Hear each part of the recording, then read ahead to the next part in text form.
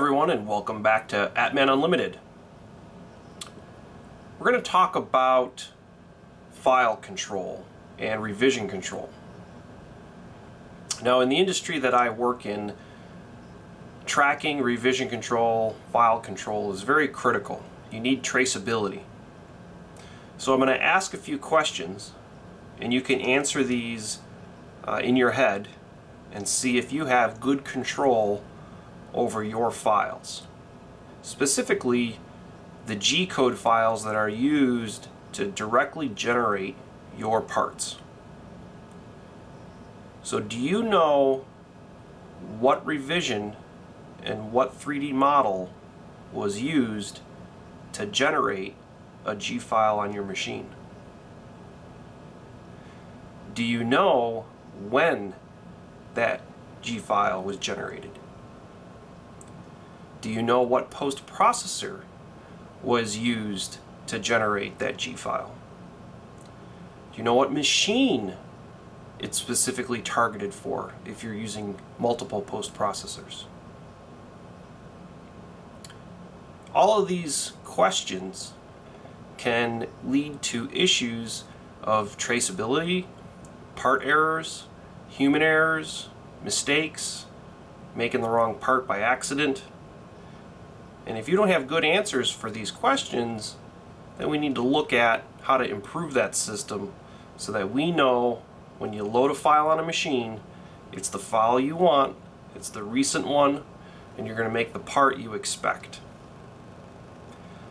So let's look at our post-processor again in Fusion 360, and let's look at an output file from the standard FANUC post-processor that we've been using for a lot of these demonstrations.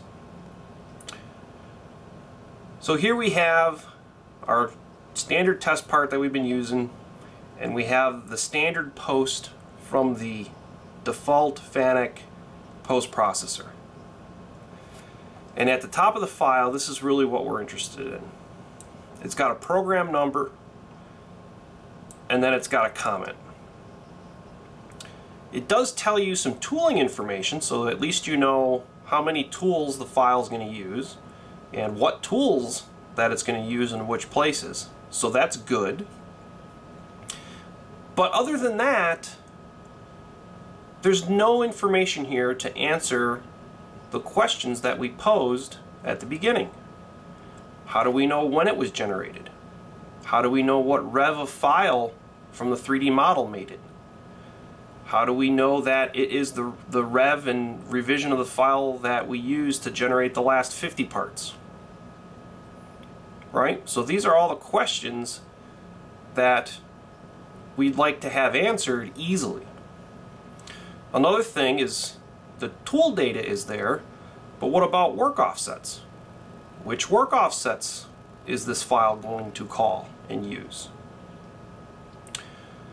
By modifying our post-processor slightly and adding some more code into it, we can add more header information into all of our G code files that get generated so that we can maintain traceability and revision control of our G code files. When the files are on the machine, we'll know exactly what we're running. So let's look at how to do this. So in the FANUC post-processor, you can recall that we've got some user-defined properties up at the top. And then that also has some properties called write machine and write tools. Okay? If we go down into the post-processor in the onOpen function, so let's look for the onOpen function.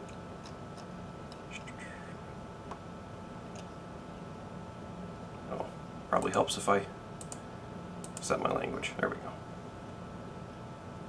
Okay, so here's onOpen.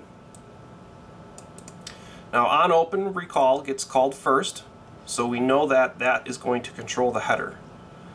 So we got a whole bunch of stuff in here, and then we come across a section that calls dump machine configuration. Now this specifically is used more in HSM. because they have a machine configuration methodology that allows you to fill in this information of vendor model description. If you're just using this post processor for one machine, you can easily hard code these items by just using the quotes and then typing in what you want outputted. Or, like in some of our other videos, you could make these user properties that then you could enter in or select from on the Fusion property screen. So this will allow you to enter in some information on the machine if you so choose. Then the next section is the tool dump. So this section of code from here to here generates that tooling information, which is this. And this first section, this is what's getting the Z ranges, so it'll give you the minimum Z depth of each tool. And then this section here goes out and gets all the tool information and then also lists the minimum Z depth that was previously found up here. So what else is there? What can we add here? I did a lot of digging and I found some really good stuff that you can add to this section of the code right here. I'm just going to copy and paste it over because it's fairly complex and there's a lot of variables in it, and I'll show you what it does. So we'll put this in here. So we'll do it after our machine dump. So this will, because it's after the machine dump and after the machine write, this will always write into the file no matter what we have the properties set up above. And what it's going to do is it's going to get the post-processor description. So that will give you the software version of the CAM processor used to generate the file. So that's your revision of Fusion 360 that you used. It will get you the file name of the model that was used. So that's here. It's going to give you a date that it was generated on. And then there's 2 checksums that are available that you can get. And those checksums are what gives you the best traceability. So you can pause the video and then copy this down. I'll put these blocks in the video description below as well so that you can copy and paste them easier. So let's save this and then let's reprocess our part here and then see how the output changes. So we'll post-process.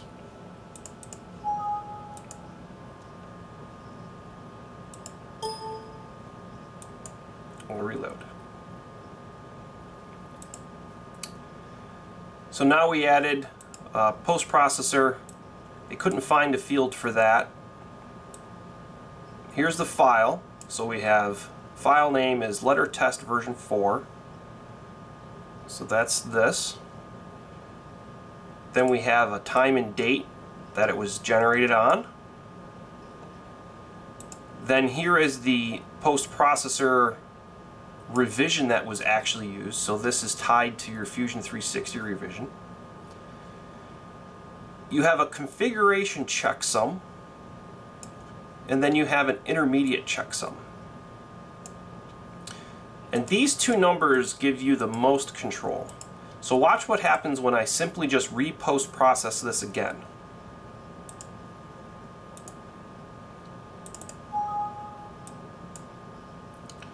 Now when I update the file, notice this number won't change, but this lower number will change. Okay? So this intermediate checksum here, that is tied to an instance of the post-processor for this file. So anytime that you go and repost a file, even if it's on the same revision of model, so even if this revision number is the same, this checksum will always change. So you can always tell if you've reposted this file or not. So if you write this number down and then compare it with the number that's in the machine file, you'll be able to tell if you have the right file. So what about this configuration checksum up here? What that is the checksum of your post processor. So if we go back over to the post processor and we simply change it, we'll just add a comment to it and save it. Okay, so now we ended in A26. So now let's repost.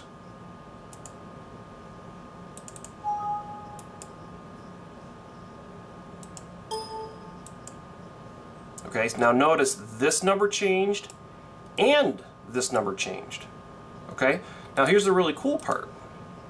If we go back and we change the file back to what it was originally and repost,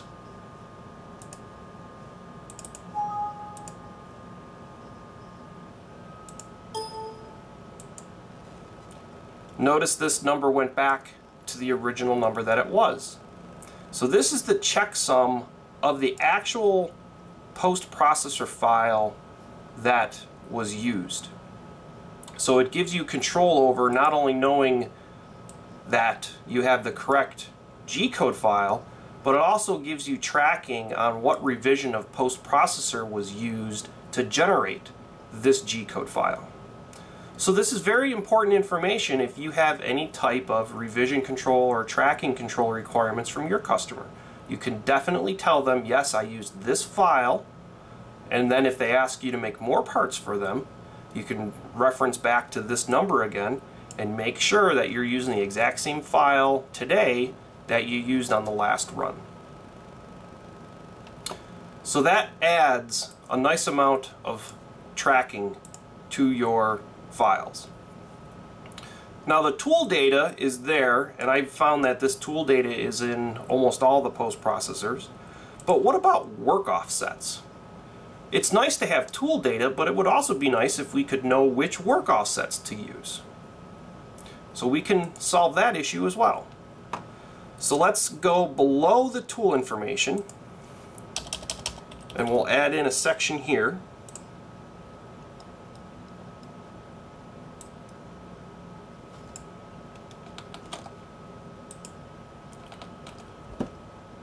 So there's the section for work offsets. So what this will do is it will go through all of the operations in the file, in your model file, these guys, and then see what work offsets they're using, and it will tell you all the different work offsets that are used during this run. Okay? Now what I also did is I also added an additional property, just like with the machine data and the tool data, to allow the operator to select whether they want that data output. So there's the new property that I added to allow you to turn this on and off. So let's save this, and then let's post our file again. Let's see what we get this time.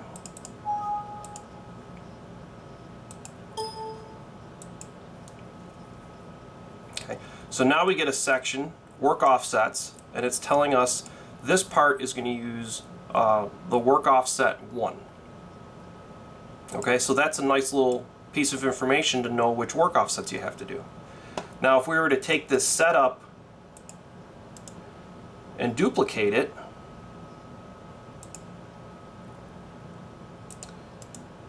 and then edit it, and say use work offset 2, and call this op2, and then we'll post-process the whole entire thing in one file.